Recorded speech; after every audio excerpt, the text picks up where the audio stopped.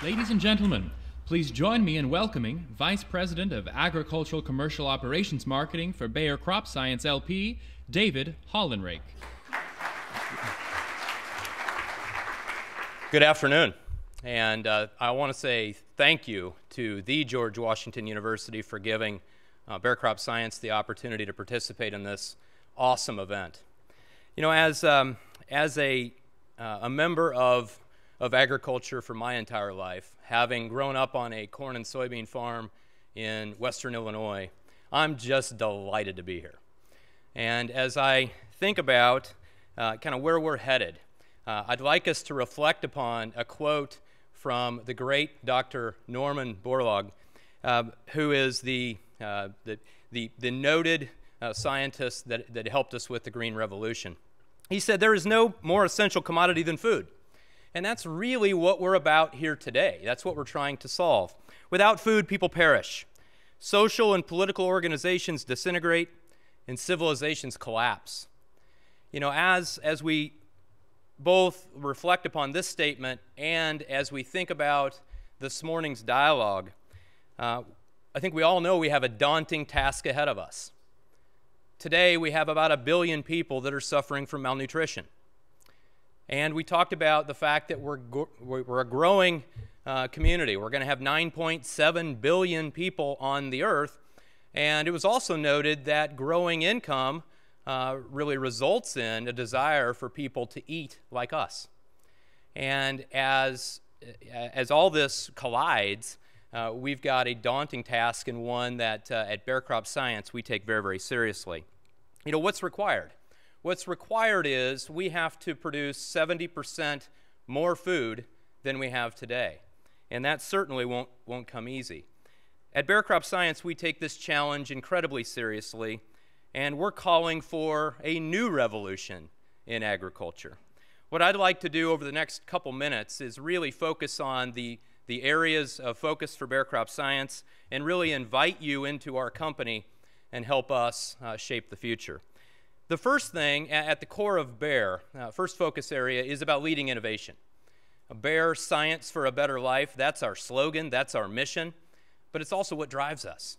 We're an innovation company that is about improving lives both here and abroad. We believe research is the key to enabling a healthy food source for everyone.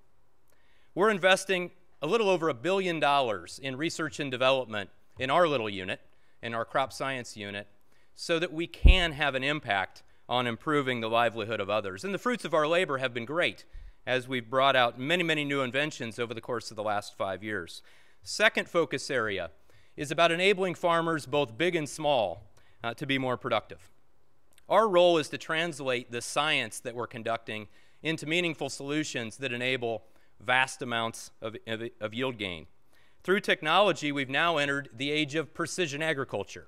Those of you over at Purdue, you're very familiar with precision agriculture. We are too. One of the biggest challenges with precision ag is that most farmers aren't able to translate all the great data that they're collecting into meaningful solutions. Our role is to translate this data into a way that enables them to produce more. So we're trying to transition precision ag to decision ag. Third focus area is driving sustainable agriculture and achieving food security. The challenge our customers are facing are real. We've heard them this morning. Too much or too little water, weeds resistant to popular herbicides, and in fact, it was noted, farmers today are facing a situation where over 50% of the land is challenged with either resistant or troubling weed control. So why is this so important to know? It's estimated that weeds consume enough food to feed 1 billion people. We have to do something about it. We're taking this seriously, and our goal is to find sustainable solutions to do that. Fourth focus area is enhancing human health. Bayer is a bit unique in that we're a life sciences company.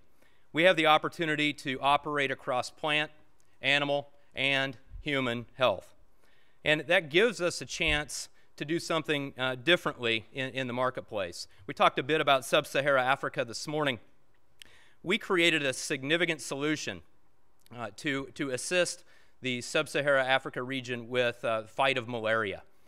We created a product called LifeNet, which is the world's first long-lasting insecticide that's impregnated on a net that allows the population to fight off this terrible disease. And the solution has truly helped thousands of individuals achieve a better life, and I'm confident we can do more.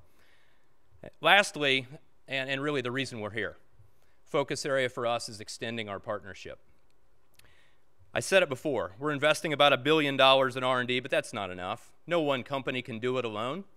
We have to reach out into the community, into academia, into the public and private sector, so that we can create opportunities together to overcome this 70% need for increased food. That's why we're forging partnerships with people like Land O'Lakes, food chain partners like Kellogg's, and NGOs. One example of a collaborative venture that we've created, again discussed this morning, is to try to fight the HBL virus with the Florida citrus psyllid. And we've partnered with the Florida citrus industry on basic research to help overcome this. The challenges we've discussed today are considerable, but they also represent huge opportunities for us, all of us. As I said, I've spent my entire career in agriculture, but I've never been more excited than to play a role in this business than I am today. Ladies and gentlemen, thank you. I do believe we can work together to create this new revolution necessary in agriculture.